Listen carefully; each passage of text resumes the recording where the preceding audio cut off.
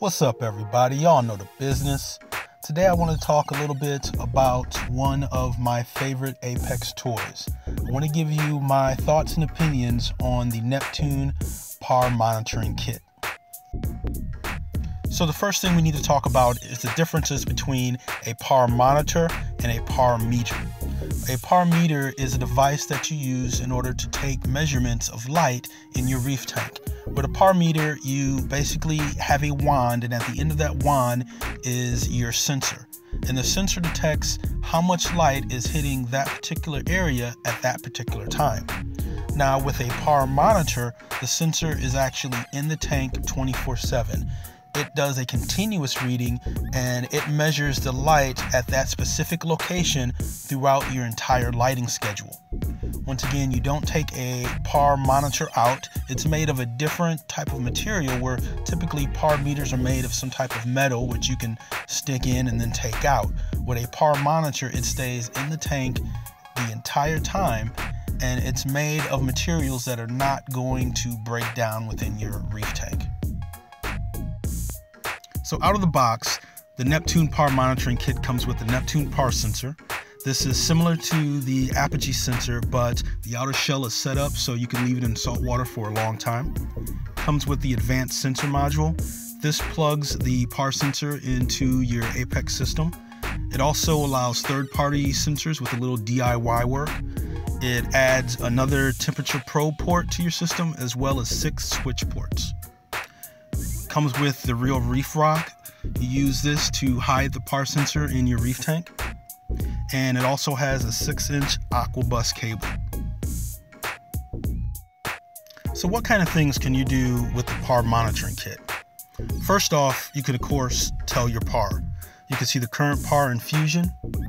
You can see the PAR over a period of time, either hours, 1 day, or all of the data. And when I say all of the data, you only get a short range. You can move the little slide bar around to get different date ranges. But once again, you can see all your PAR over that period of time. You can see the minimum, average, and maximum over that selected period as well. In the graphs, you could also take a look at your PAR monitoring data against your light configuration data. So I have Radions and T5s on my system. My Radions are hooked up with the WXM. My T5s are hooked up to the variable speed ports because they're dimmable. I can take a look at my Radion light schedule, add my T5 light schedule, and take a chart of my current PAR and lay them all on top of each other so I can see what my light configuration looks like with the current PAR values that are showing in the graphing system. I also have the ability to see algae growth in my reef by using the information from the PAR sensor. So I can clean the PAR sensor, put it back into the reef, and from the graph see how long it takes for the PAR to start decreasing to a recognizable level.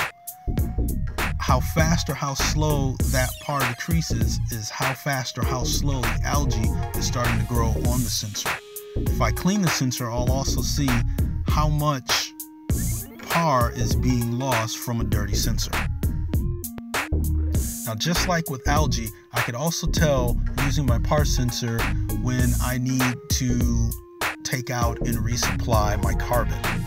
Now, over time, of course, you're going to see the PAR decrease. If the PAR is not decreasing because of algae growing on the sensor, it's most likely you need to change your carbon. As time goes on, more and more chemicals from the fish, from the corals, will turn the water kind of a yellowy color. This yellow color is going to decrease the PAR that your sensor is going to detect. If you see over a period of time this is happening and there's no algae growing on the sensor, you probably could figure that you need to change the carbon. Now, another thing you can do with this PAR sensor is detect when your lights are on outside of its normal lighting schedule. Let's say you had some friends over, you're showing off your tank, and you forget your lights on all night long. Of course, that's going to be catastrophic for your reef. A lot of times you will burn a lot of your corals. With the Apex PAR meter, what you're allowed to do is write programming for your light schedule. like in this example here, if my light is on outside of my light schedule, it's going to send me an email alert. Now, of course, things like this can save your reef, and it's definitely better to have it than to not have it. Last but not least, another thing that you can do with the Apex PAR meter is to tell how your lights are performing. Now, I haven't got a chance to do this yet, but I guess that over time, if I see my PAR decrease, and it's not because of algae, it's not because of carbon, then most likely it's because my T5s are getting to the point where I need to replace the bulbs. So if I see a decrease in PAR after having my lights on for, let's say, 8 months to a year, I can assume that PAR decrease is because it's time to change the bulbs. Now, I haven't got to this point yet because I haven't ran T5s for a year, but once again, that is an assumption that I believe I can safely make with my Apex PAR Monitoring Kit. Now, overall, I think the PAR Monitoring Kit is a very good module to have with your Apex system.